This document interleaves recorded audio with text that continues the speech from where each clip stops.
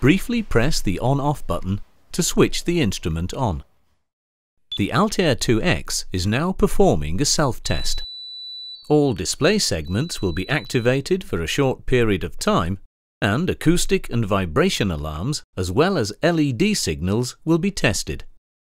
The display then shows the following information: the manufacturer's name, the software version,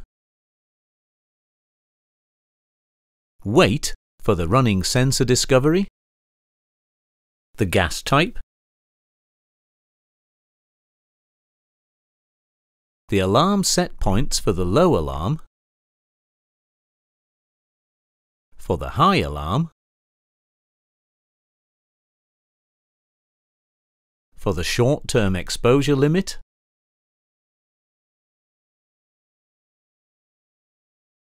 for the workplace exposure limit, the calibration values, and the date of last calibration. When using an ALTAIR 2X with a 2-tox sensor, both gas types and the appropriate alarm set points will be shown on the display during the self-test. When FAS is displayed flashing, please perform the fresh air setup by pressing the on-off button briefly. Important: do not activate the fresh air setup unless you are certain you are in an environment with fresh, uncontaminated air.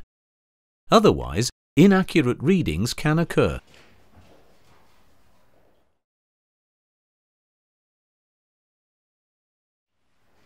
Before inserting the switched-on ALTAIR 2X into the automated test system GALAXY GX2, press the on-off button to activate the infrared connection. Insert the ALTAIR 2X into the test stand to perform the daily bump test. Normally, it will take approximately 40 seconds. When the bump test is successful, it will be shown on the GALAXY GX2 display. Take the ALTAIR 2X out of the test station. The instrument's display shows a check mark for the next 24 hours after successful bump testing. The ALTAIR 2X is ready to use.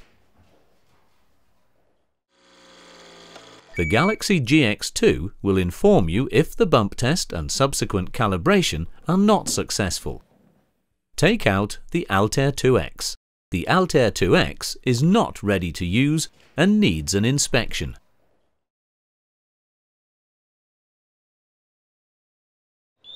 If you should enter a hazardous area, the ALTAIR 2X will activate acoustic, visual and vibrating alarms. In this case, leave the hazardous area immediately.